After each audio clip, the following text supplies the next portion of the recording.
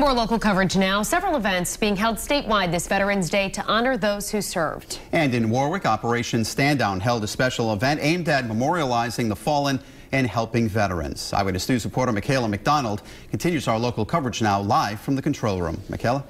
Mike and Shannon, I spoke with a veteran today who shared just how much one of these organizations was able to help him when he needed it. The goal of this event is to connect the resources out there with the veterans who need them.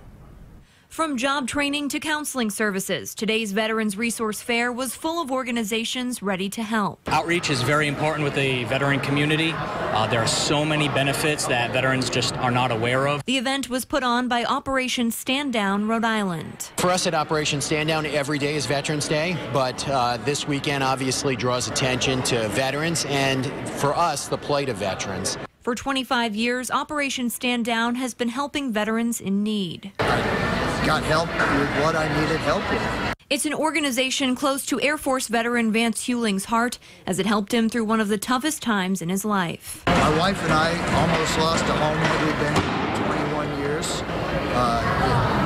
It was a lifesaver. Getting emotional. Operation Stand Down stepped in while Warwick resident Hewling was out of work for 6 months, providing classes and helping him find employment. They did a lot for me. They helped me with some of my bills, my rent, food, clothing. They did a lot for me. And most of the organizations I spoke with today said affordable housing continues to be a huge challenge for veterans across the state. Tomorrow on Veterans Day will mark the grand opening of the new Rhode Island Veterans Home. Michaela McDonald, Eyewitness News.